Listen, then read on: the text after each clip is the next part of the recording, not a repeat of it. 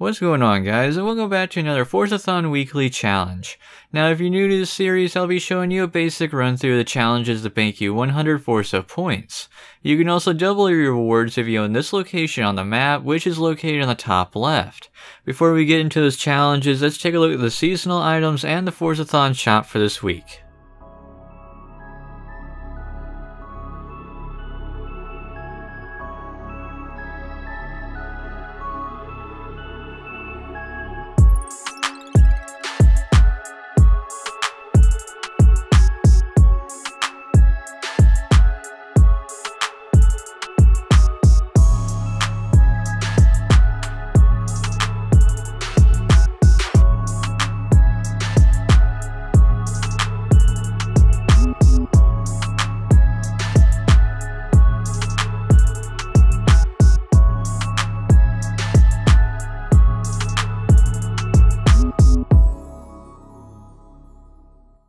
For our first challenge, own and drive the 2016 GYMKHANA 9 Ford Focus RS-RX.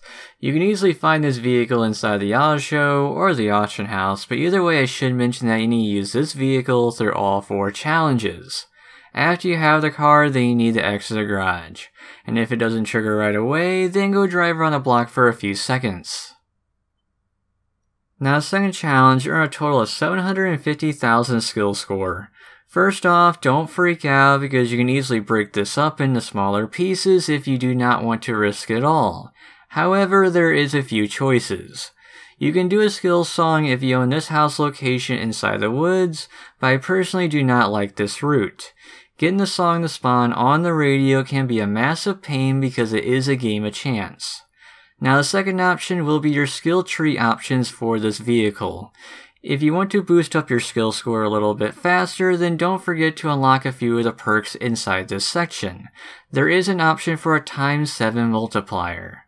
As for location, the airport will always be the easiest spot to throw the vehicle around without hitting any trees or traffic, so it's up to you if you want to go there. In the third challenge, you will win 3 Dirt Scramble Events. That means you have to race on tracks that are circuit layouts. You can do normal or custom layouts, but they have to be circuit. You cannot cheat with a point-to-point sprint race. However, as usual on this channel, I have created one ultra simple race that can be completed within seconds.